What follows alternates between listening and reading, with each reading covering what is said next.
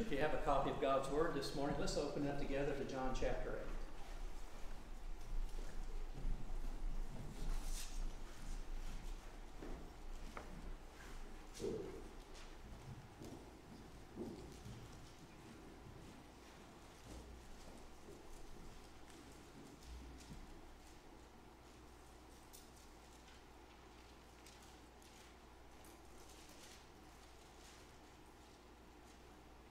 I think it's interesting that when we are able to leave home for a few days and you go to a different location, I have found it to be the time where my mind seems to open up and work the best. And that ain't good, by the way. It's just best for me. All right? When I'm on a plane, I just open up and it's just like, okay, maybe I need to be taking some notes here. This just kind of seems to be connecting. The fact that we were in the Lone Star State last week, we left on Friday, got back on Monday, had a great time while we were away, began to keep me percolating on what the Lord might have to share with you this morning regarding Independence Day. This is that day, I guess, where historically we do emphasize more our freedom and liberation from the oppression of Great Britain. And like I said, this is that time, and we come around to that. We get a federal holiday for this. The national observance for it will be tomorrow. A number of places will be closing tomorrow. Some people observe Friday, however it falls.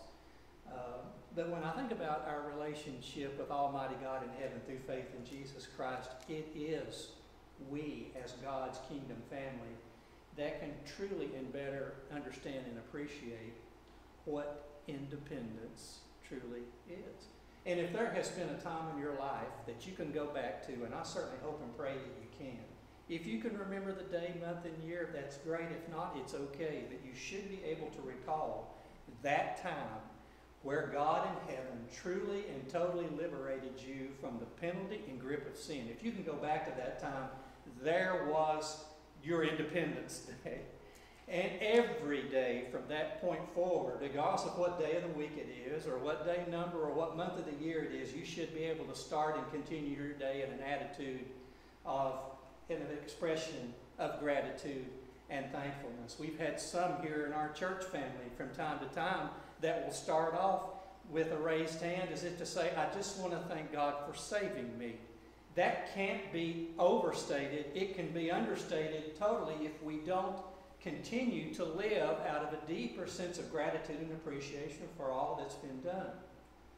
But this freedom and independence has kind of come at me from a couple of different places. Let me just go for a moment back to the state of Texas, and let's go back, goodness gracious, 150 years. I want to read something to you and ask you this question. Is this something that you might have heard before? I'll bet you haven't. But it's important. This was read, okay, on the 19th of June, 1865. And it's a landmark proclamation. A Union Army general by the name of Gordon Granger in Galveston, Texas, read this. This was landmark. That's what he said. The people of Texas are informed that in accordance with a proclamation from the Executive of the United States, I believe that was President Abraham Lincoln, all slaves are free. This involves an absolute equality of personal rights and rights of the property between former masters and slaves. And the connection heretofore existing between them becomes that between employer and hired labor. The freedmen are advised to remain quietly at their present homes and work for wages. They're informed that they'll not be allowed to collect at military posts and will not be supported in idleness either there or elsewhere. Why did this have to be read on the 19th of June, 1865? And what does that have to do with freedom and independence? This was read in Galveston because 2 years or more before, President Abraham Lincoln in 1863 issued the Emancipation Proclamation saying that all slaves were free.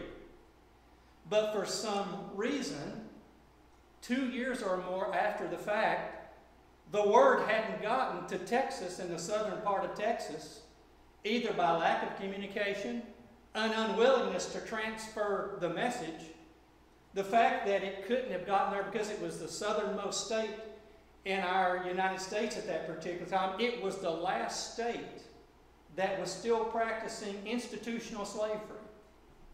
And for some reason or other, Texas still was holding people captive in slavery, even though 2 years before they had been freed.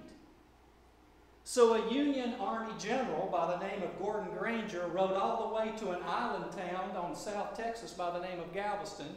The location, I believe, was called the Osterman Building, and he read this and he said, "Slaves are now free.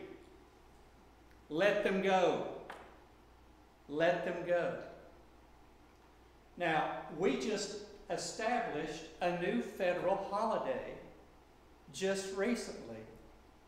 2 days before, I think we actually celebrated it, called Juneteenth. And this is the celebration of Juneteenth. And the first year that we celebrated Juneteenth was in the year 1866, the year after this General Order Number 3 was read in Galveston. And now, rightfully so, and thankfully so, we have issued and made this a federal holiday, so that every 19th of June, everyone can celebrate freedom on behalf of a group that was held captive in slavery longer than they should have been. Now, I think about people who were free and they didn't even know it for a couple of years or more. Think about that. This past week on Wednesday, I went to make a visit for a dear pastor friend of mine whose granddaughter was in a serious car accident. And as I finished the visit in the intensive care area at Johnson City, it was Daryl's granddaughter, Daryl Fletcher's granddaughter. As I'm walking out of the hospital, an interesting picture appeared before me. It was an officer, a law enforcement officer, walking alongside an inmate. Bless his heart, in an orange jumpsuit and shackles. Now, if you've ever walked from the public elevators to the intensive care unit at Johnson City, that is a walk, okay? That's like walking from here probably to Hobnob. It's a walk. And I had quite a while to walk a gilded distance from behind him, maybe from here to the back wall, and I just began to ask myself the question, what's their story? Now, we're moving from people who were free, but they didn't know it for a couple of years or more, to a man walking alongside a law enforcement officer in shackles. Every step Leslie's already took, you knew it, because the chain rattled between the ankles. Here's a man who's enslaved. He's bound. And everybody knew it. But then you get these people here in John chapter 8. They were slaves and didn't even know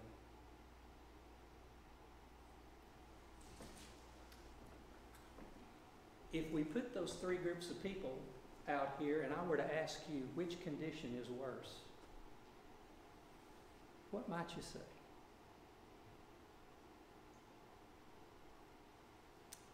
Father, today we're thankful for freedom. We are thankful that we can stand not in and of ourselves, but in you, with you, you and us, and make a declaration that we've been set free. I pray today, Father, if there are scales over our eyes that have somehow formed as if we think we're free, but we're not sure, or maybe we know we're still in bondage to sin. Or maybe we're here, Father, and we need to be more actively involved in sharing truth with hope that brings freedom. Whatever our case individually is, Father, speak to us this day, we pray. We love you and we thank you, and we ask all this in Jesus' name. Amen. John 8. John 8. That's too long of an introduction. This is that passage of Scripture that falls in line with some of my favorites because this begins with a story that's very near and dear to me. As Jesus is speaking with a group of people who are very contentious and antagonistic toward him, he's addressing a group here, and a group of religious leaders bring a lady who's caught in adultery. We know this story. We know that Jesus is confronted. We know that there are words here at the beginning of John 8 that tell us what their intention is. They use words here in the Scriptures about test and accuse, things of that nature. So really the problem that the religious leaders have is not with the lady caught in adultery, it's with Jesus himself. It is that instance in Scripture where Jesus stoops down twice to write something in the dirt, and those people who came to accuse her started leaving from the oldest to the youngest. That's an interesting detail in Scripture. Always have wondered, what was it that Jesus was writing in the ground that caused them to feel like they had to leave? But as they continue to work through John chapter 8 there, we get up to verse 13. Jesus is defending his self-witness. He stands on the highest, most credible and authentic foundation of authority because he's not only God the Son, he is God. And what he's trying to tell them is, listen, the things that I am telling you are true because I am truth. I bear witness to myself. The Jews come back and say, you know what the law says about saying things like that. You have to have at least a testimony of two. Jesus says, I've got that. I've said it, and my Father in heaven bears witness to it as well. So there's your testimony of two. They're not going to be satisfied with any type of resolution and conversation that would bring them around to where Jesus is. But then he goes on after that and begins to talk about his departure. They are so lost intellectually and spiritually that when he starts predicting that he's going to be leaving at some point in time, they actually step back and say, hold it, is he talking about maybe taking his own life here? What's he mean by this? I mean, this can just continue to go on and on. Jesus basically comes around to this and says to them, you really can't understand what I'm saying. The reason is you can't understand is because you don't know me and you don't know my Father. And if you don't know me, you can't know him. And if you don't know him, you can't appreciate who I am and what I am here to do. Oh, this just continued to stir the pot here. But in verse 30, and that's where we're going to pick up today in Scripture, here's what begins to happen and spin out of this.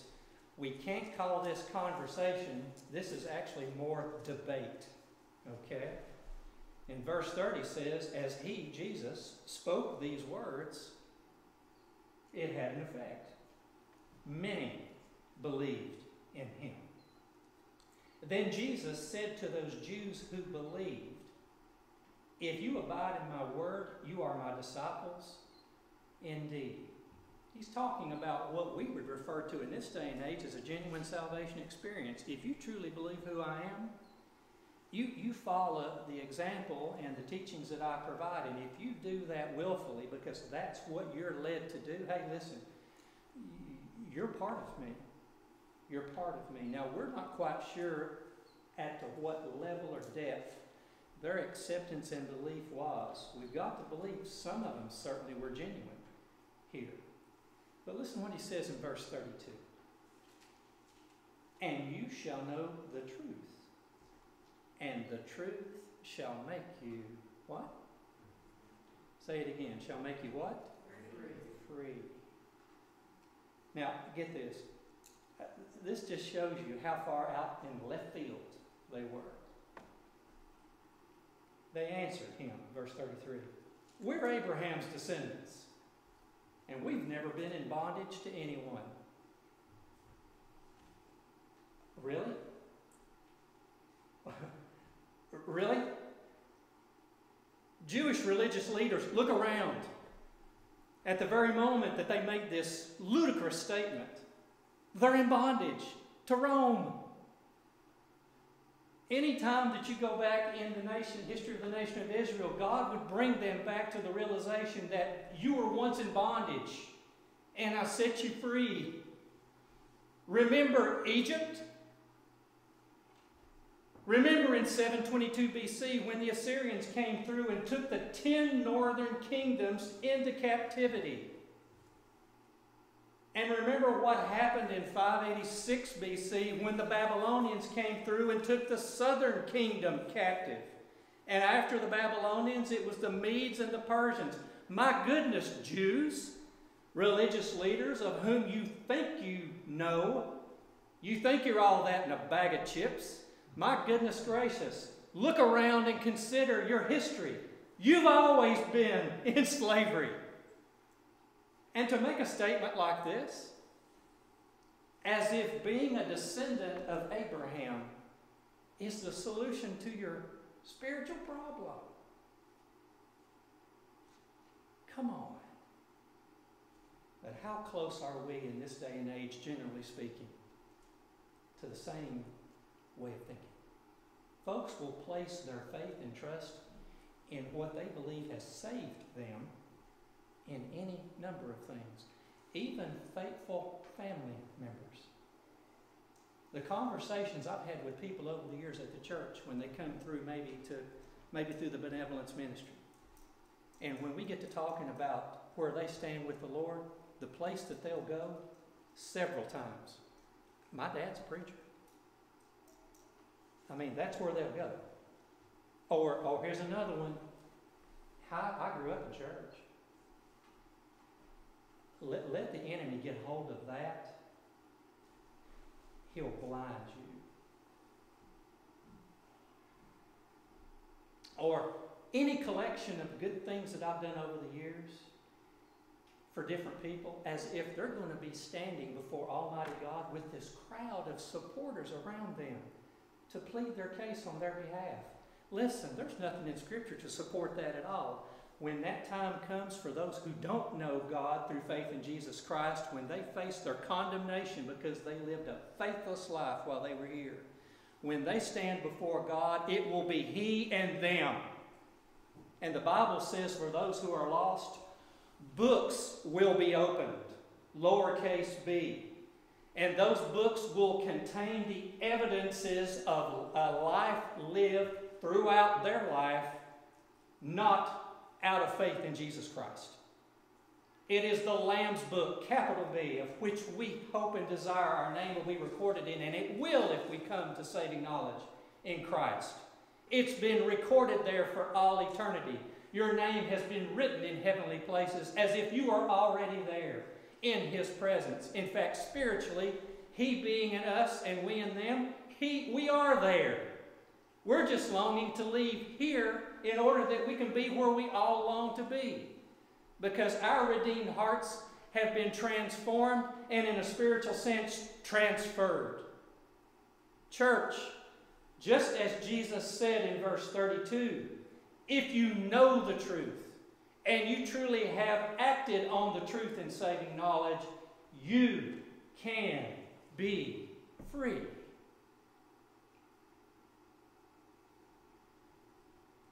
Jesus said this, how can you say you will be made free? This is in response to their, hey, we're Abraham's descendants. Hey, Jesus, don't you know who we are? Don't you know?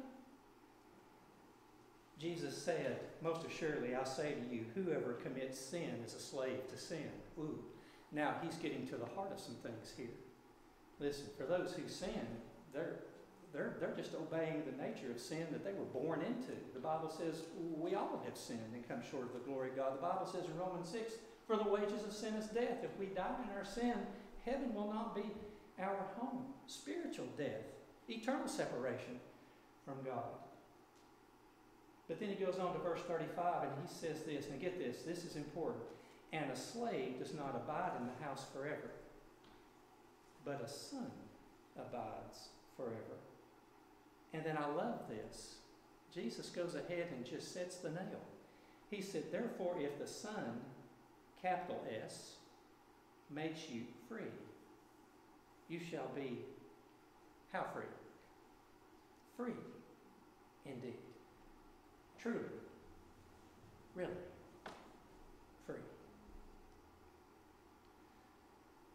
Now, historically, let's take a walk back to the first century, at the time that these letters, these Gospels were written. In the Roman Empire at this time, and I can't give you an exact amount of just how many people populated the Roman Empire, but I'm going to tell you it went into the millions. Millions. Millions. And I have seen it, I believe, referred to like this, that the number of slaves that made up the total population of the Roman Empire could have approached about 1/3. Think about that. Slaves could have come from other areas. And what those slaves, listen, this is not man-slavery that it later developed into, that God's Word has never nor will ever support. This is not man-slavery as we know it. This is indentured slavery that people would voluntarily place themselves in order that they could work off a debt that they weren't financially able to pay monetarily. They'd work it off. And sometimes this would be an extended period of time. Some of the people who made themselves slaves actually acquired quite a skill, were quite well thought of, could actually practice law or be a doctor. And some of the relationships between masters and slave was actually pretty cordial and affirming. Some were not. But the fact of the matter is, when we're talking about slaves working in the house here, and Jesus says this for us in verse 35, a slave doesn't abide in the house forever, but a son does. One commentator said that as Jesus is laying this out like this, he's got Isaac and Ishmael in his mind. And you remember the story, I believe it's in Genesis 21, as to how those two boys came into this world. Isaac was the child of promise through Abram and Sarai in their older, later years. Listen, Ishmael came through a handmaid. Isaac was the child of promise. Jesus could have been thinking about this as he's making these statements. But I want to ask you the question, church, as we're here on Independence Day. Who would you rather be in the house? A son or daughter or a slave? And what would have been the difference? If you were a slave working for a slave master, you probably would have come in at a certain time, you would have left at a certain time. You would have come and gone. You worked out of compulsion because that's what you had willfully pledged yourself to do, bond service. But with that position in the house, you had no guarantee of any inheritance at all. And if it were long-term indentured servitude, the only immediate hope that you might have is that by the time we arrive to the 7th year, the Jubilee year, where slaves would be free and debts canceled, that was what you could look forward to. But who's to say, with the uncertainty of life and finance, that you might not find yourself in servitude once again? That's the slave. He had no personal rights of his own. He only did what he was told. And he could only come and go as the master told him to do. It was done under compulsion. This was a performance-based relationship at best. The slave in the house. But things change with the son or the daughter. Because if you're the son, you've got the guarantee of an inheritance when it's time to leave, or the father is no longer there. What is it that we are told in this life? And I believe Paul wrote it, in fact he did in 2 Corinthians 4:17, even that when the challenges of this life start to press in on us, Paul wrote it like this. He said, regardless of what we face, in comparison to what we will experience when this life is over, Paul said, it will appear to be like a light and momentary affliction as compared to what and who we'll have when we arrive in heaven one day. But you see, the slave He's merely residing in someone else's house. Now, we as Christians, let's take this and let's turn it just a bit. Because Christians, those who know Christ personally in this world, do you understand that this world in which we inhabit right now is fallen? Okay? It's a fallen world. And there is someone else who exerts a great deal of influence in this world in which we inhabit. These people, now get this, I want to invite you now back to the Scriptures. Because as this conversation, debate as you want, we might call it, begins to move out of free indeed, then Jesus gets very direct with these people who continue to levy these accusations and these criticisms. And he talks about the reason why these religious leaders say and do the things they do. And it also refers to the house in which we are inhabiting here, and the fact that we're only pilgrims here on a pilgrimage passing through until we arrive truly where we all long to be and that Christ made a way to. Listen to Jesus here in chapter 8, verse 42. Let me just back up to verse 41. You do the deeds of your Father. Now don't miss the capitalization there or lack of it. Father, lowercase f. Okay? And now listen to what they say. They said to him, Jesus, we were not born of fornication. We have one Father, God. Now, the term fornication here, sexual activity, inappropriate sexual activity that's outside the bonds of marriage. Okay? This might be a dig at Jesus, a personal dig at him. They could very well have been recalling how things had spun and been told about how Jesus came into this world. Oh yeah, Jesus, you're saying all these things to us, but don't you think we don't remember what people have said about you? The fact that your mother got pregnant before she got married? Listen, don't you be leveling accusation against us. And they'd say that, we weren't born of fornication.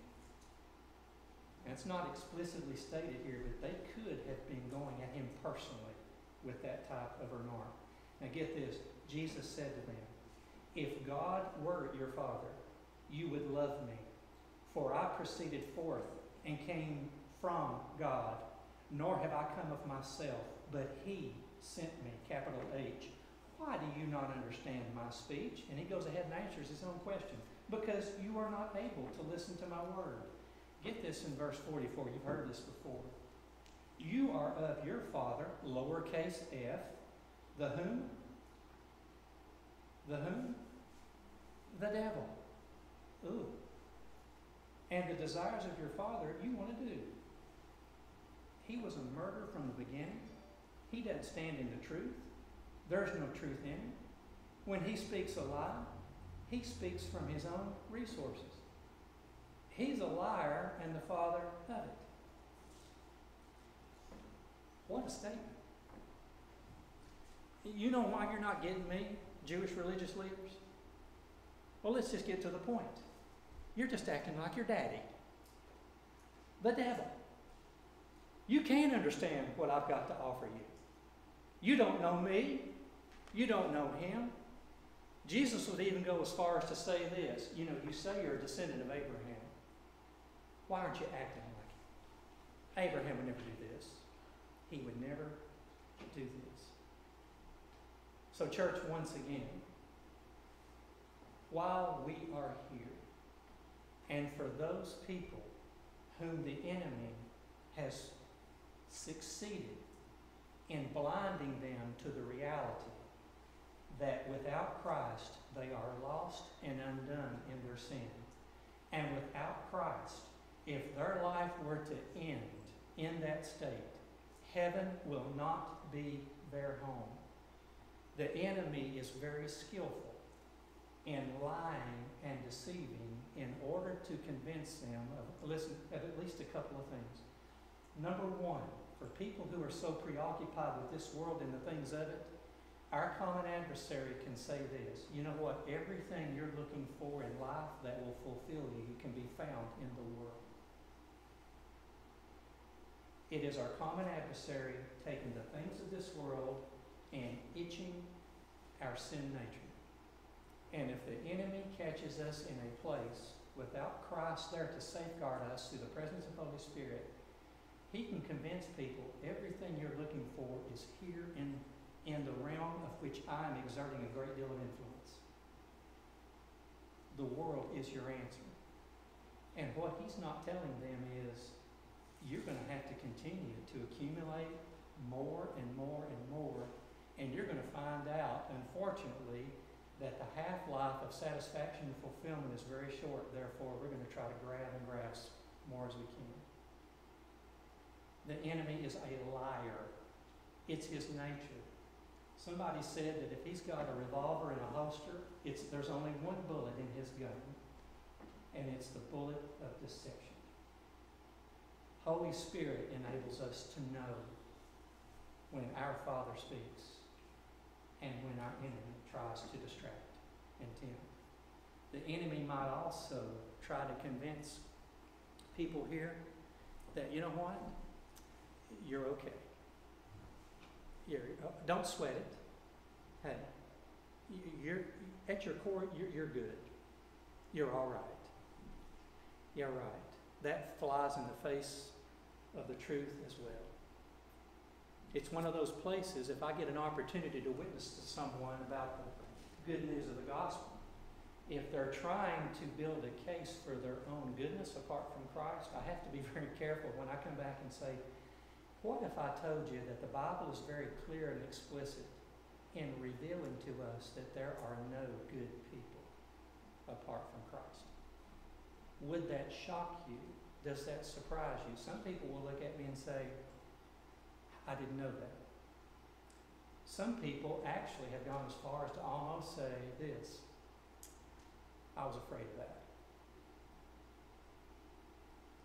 That takes salvation out of their hands, and it places it within the grasp and the reach of mercy and grace of our Father in heaven, who's infinitely larger and more capable. It is his work that saves. And when you take it away from mankind, and they realize, I'm not going to be able to earn this, that is a truth that God's Holy Spirit wants to use to lead them toward freedom.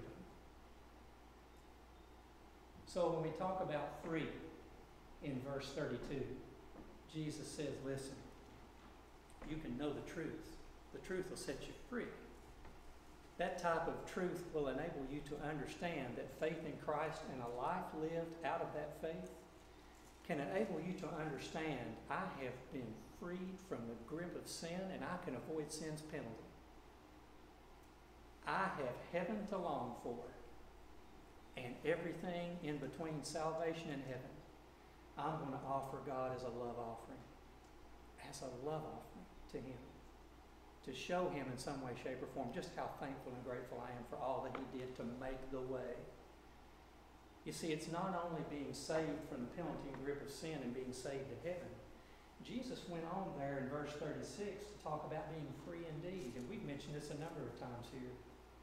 The opportunity, God living in and out of you, to experience life with some sort of meaning and purpose because you're not living for yourself any longer. Paul talked about this, I believe, in Galatians 2. I've been crucified with Christ. It's no longer I who live, but Christ who lives in me. There's a joy and a challenge, but sometimes an indescribable fulfillment when we're not living for ourselves any longer. We're living for him and offering to others in his name. That, if you've experienced it, you know, is free indeed. Free indeed. To be all you can be for Christ.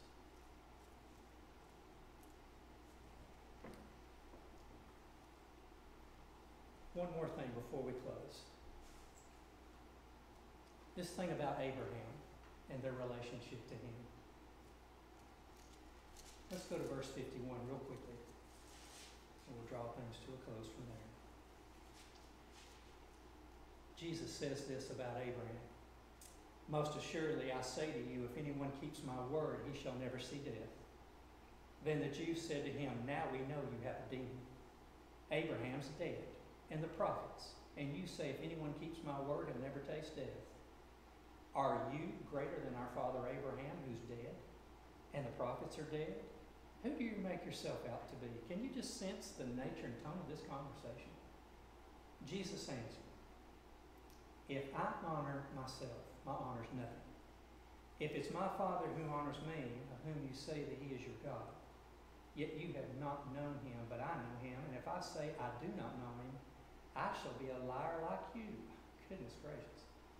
But I do know him, and I keep his word. Get what Jesus says here. Your father Abraham rejoiced to see my day, and he saw it, and was glad.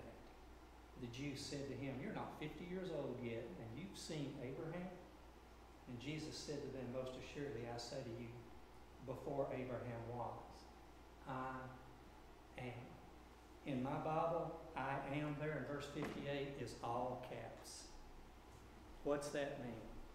Once again, Jesus is asserting himself to the truth that I am God. If there was anything that offended the Jewish religious establishment more than any other, it was those claims that Jesus made about himself. And Jesus said, I'm not doing it on my own behalf. My Father in heaven stands to testify about me as well. Question. Abraham. Jesus said this, Abraham rejoiced to see my day, and he saw it and was glad. What did Abraham see? And how did he see? And what's the connection to Jesus? When I think about being free indeed, I think about this great benefit of being God's child, where when he inserts and implants himself inside of us, Spirit of truth, Holy Spirit, it's how the Holy Spirit enables us to see. Jesus said in John 5, I'm at work. My Father's always at work. We've always been working. Always. He's eternal. But with Holy Spirit living inside of us, not only can we look forward with hope, we also have the ability, church, to look back with a sense of clarity. This past week, my youngest son called me on Wednesday with a tone in his voice like I had not picked up on in probably well over a year or two. It looks like he's found a job. And he actually did some clinicals within a group that it looks like he's going to be working with. He hadn't had hope like this in a long time. And he got to laying out some things for me. Some of the people that he actually became reacquainted with were people that he got to know a few years ago in other places. One of them, if I'm not mistaken, he actually practiced piercing her ears, which in the state of North Carolina, for a child, it has to be done in the doctor's office. So there was an ear piercing day, and Evan apparently didn't have enough children to practice on, so he practiced on an adult. Little did we know back then that that lady would pop back up months and months later in a position that just might be of help to Evan as he continues to further his way along. Evan's statement to me was something like this: I can look back now, Dad, and I can see where God was putting some things together. Now, Abraham did die, and Abraham is in heaven. But when Abraham was alive, God allowed some things to happen. If you remember his encounter with a priest by the name of Melchizedek, king and priest, and you remember after Abraham had achieved victory in a war, that Abraham met him, and that king priest gave Abraham what? Bread and wine. Bread and wine. Could it be that when Abraham was in heaven, taking in all the glory and grandeur of heaven, that when Jesus Christ, there in the upper room, was serving the Last Supper, as we call it, to his closest followers, and Jesus begins to extend the bread and the cup around the table, that maybe in heaven Abraham saw that and said, I see that, but I can look back and sense that I saw it once before. Maybe the child of promise that Abram and Sarah had at such a late time in life.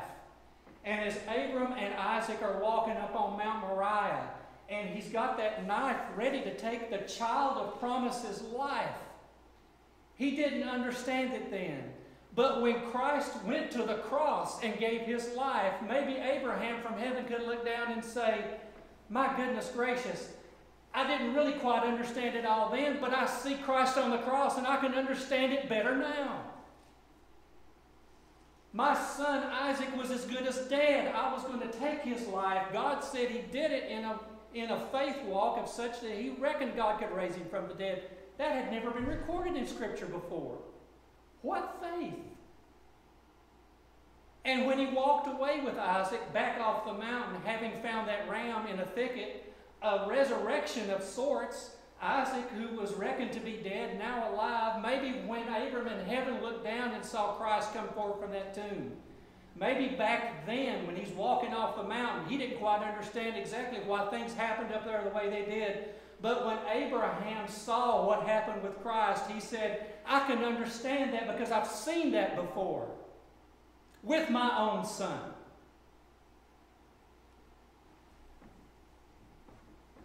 God, in and through his children, enables us to connect the dots.